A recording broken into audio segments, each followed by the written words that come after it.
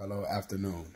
Now, management, while we're creating a healthier work environment, what we want to do as we build the trust of our team members, consider member input, right? What does that look like? Like, go to your team members and ask them, do they have everything they need, or is there anything they need to get their job done?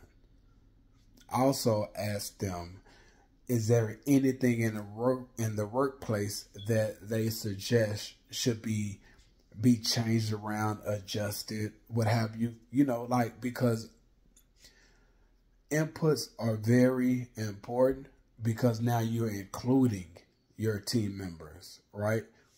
Also, have frequent sit downs with your team members.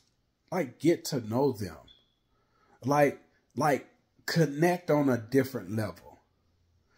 Like, understand who they are so you can better communicate to and with them, as well as for them when that time comes, because you know the character of your team members.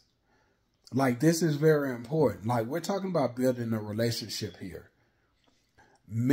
Your team members, like, you giving them a voice.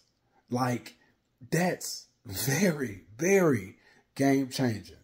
Consider that. And also consider maybe putting little stationary boxes around the facility where, you know, they can, you know, anonymously, or, you know, however they choose to present, but, you know, like little drop boxes, suggestions, requests, issues, or like whatever it is. And also, finally, oftentimes there are reviews in the workplace, but usually only if an individual are getting a raise or they're not doing what they're supposed to. How about like implementing scheduled reviews so your team members can know how they're performing? Like, not, you know, you're not doing your job, you need to improve. Like, no, just let them know how, like, what their performance look like, their attitude, like everything, you know, good or bad.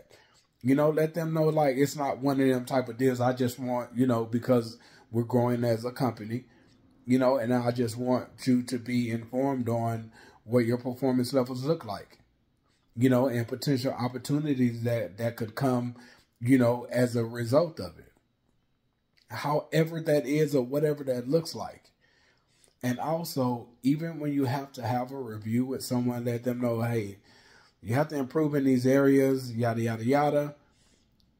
Be sure to follow up and let them know, man, you improve. Like I'm super proud of you. I'm happy for you.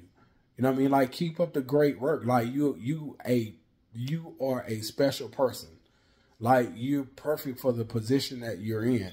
If you consider another position, or you're not sure about the position that you're in, or even the company, hey, my door is always open.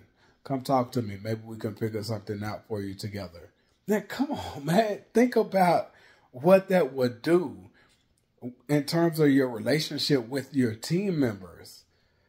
Think about that, because we're here in this company together. We have to get the work done together. Like, this is like we family at this point. Like, we spend almost probably more time at work than we do at home. We're family. So let's create this work family-like environment, keeping it professional, holding each other accountable, but also supporting one another. And we're doing this thing together. So let's make this place feel like home. Let's make this thing feel like family.